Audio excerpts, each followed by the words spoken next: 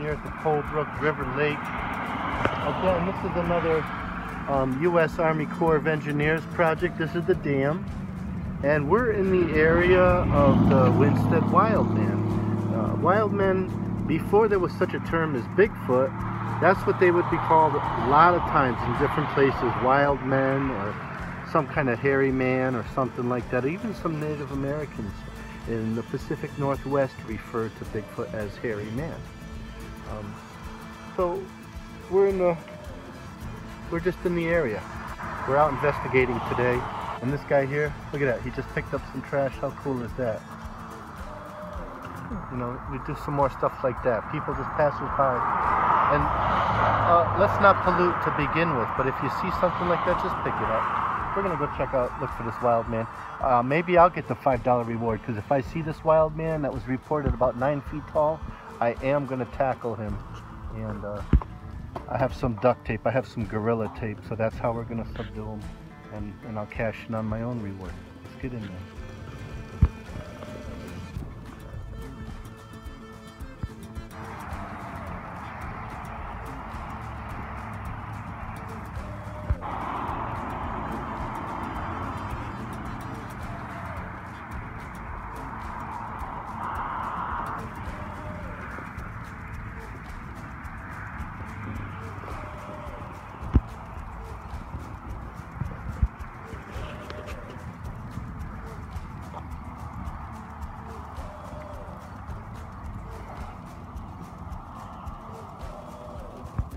So if you see this pond down here, through the algae and the moss, you can see these lines, these sort of lines that cut through there. You see in that camera person? And in the back, of course, there's a really cool, the remains of an old homestead over there with just the stone chimney remaining. But those lines, those are formed by beavers, and those will be their swimways, and they'll keep those open all year.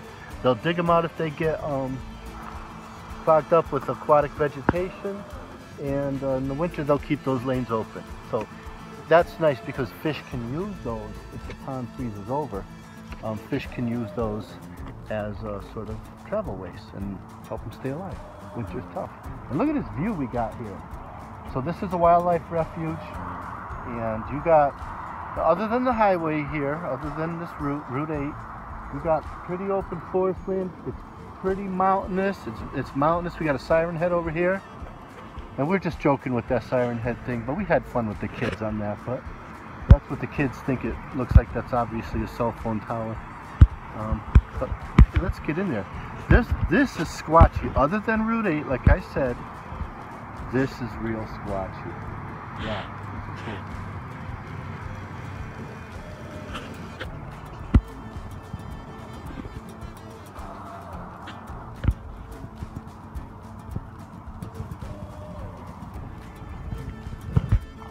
So we're at the reservoir. This is the boat launch, and like any Army Corps of Engineers and a lot of reservoirs, I'm surprised they even let you have any kind of contact, but you're limited to just getting your boat in, and that's it. Army Corps of Engineers is famous for, listen, do not break the rules here.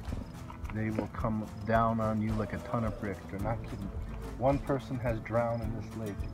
Wearing your life jackets, nobody has drowned. Not wearing life jackets, one person drowned. Let's go over to the kiosk. Oh, we just picked this up. Your state-by-state guide. Again, this is federal. Army Corps of Engineers goes all throughout the country, Alaska and Hawaii. But I can pretty much tell you, don't break the rules. I know from experience.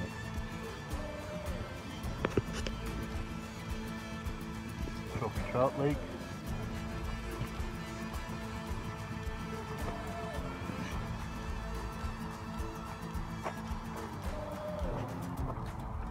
Here we just stopped in over here. We're traveling Route 8. We're right now at this boat launch. Look at how large this is.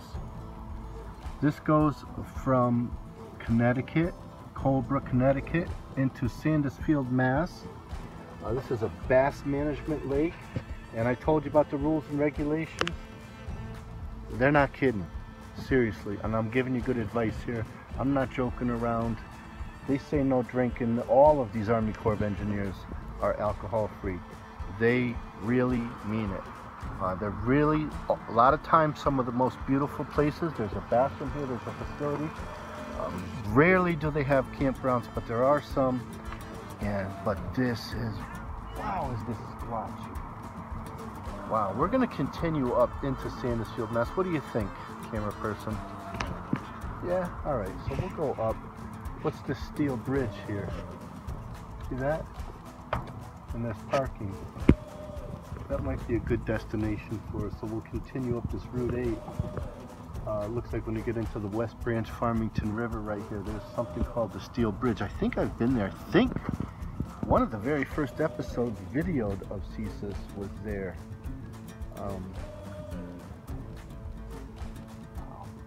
And this is all forest land. You know, Squatch doesn't understand this state boundary. No animals do. This is something that's completely man-made.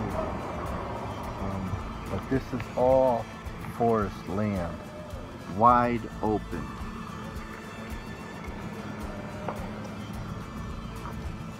Oh, let's get down there.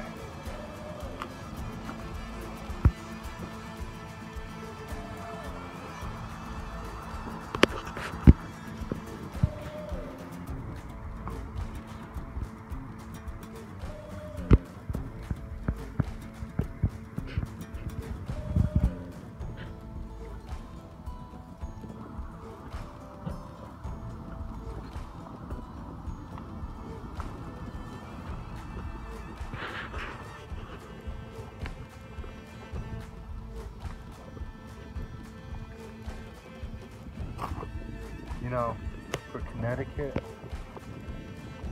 we just came back from Maine. We did all of Maine. We went down east to the White Mountains.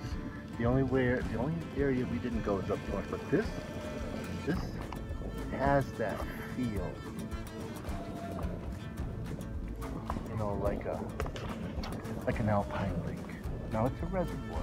It's artificially raised from the Farmington River. This is where the headwaters for the Connecticut section of the Farmington River is. We're going to continue up along the Farmington River, and we're just going to check things out and see what's out there. You get any today? No, not today. No? Oh, man.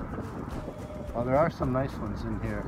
There's no, I'm not aware of northern pike in here, but not too long ago, last year, a woman angler caught a large chain pickerel. It was as big as a northern pike. It made the newspapers. It was a state record. Chain pickerel, and it was a monster. So probably these chain pickerel have a lot of forage base, and they're just getting large, as large as northern pike. Leaves are starting to change here. You could just see it. There's sort of brightening, getting that yellow going on in the maples. In a couple more weeks, we're gonna have. This is a cool place to go. What do you think? You liking this camera, person? It looks like it's gonna rain, so we're doing more of a exploration. But let's go see if we can't find that steel bridge and do some howls over there. Continuing our day. Get your state-by-state guide. We got the last one. We'll put it up for auction. Okay, you make us a bid, you might get this.